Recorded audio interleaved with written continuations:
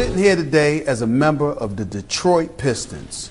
You could look at it as you've got traded again, or you're with the Detroit Pistons, a team that's been to 6 straight Eastern Conference Finals. Your thoughts, sir? I look at it like I'm turning into a journeyman.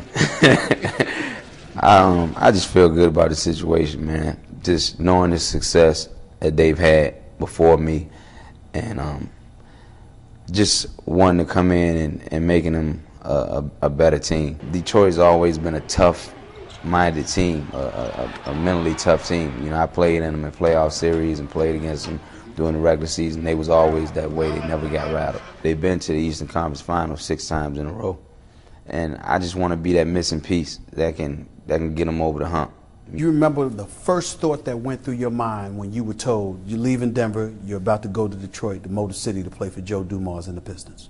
First thing that went through my mind is getting it straight with my 2 oldest kids. And I explained to them that when you get traded, obviously the team that trades for you, they want you, and they want to welcome you to their city. And once I explained that to them, and you know, helped them understand that they would meet more friends and they would see their other friends in the summertime, new teachers and new environment, everything would be cool, they was all right with it. Once they got comfortable with it, you know, I was happy and ready to go. A lot of times I see you now, you talk about, I ain't getting much younger. I'm a senior citizen in the league. You trying to put me in a rocking chair. I can go with the best of them. I mean, you know, you bring a guy 21 years old to deal with this 33-year-old guy.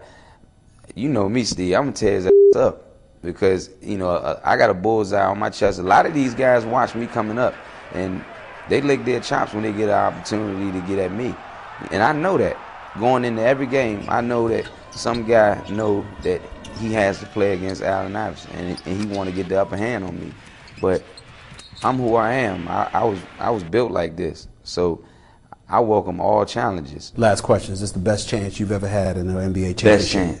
Best chance I've ever had, and I know that. At a world championship? I know that. I know it in my heart. I believe it. My family, the people that love and care about me believe it. I believe it. And you know, I'm just ready to take on the challenge.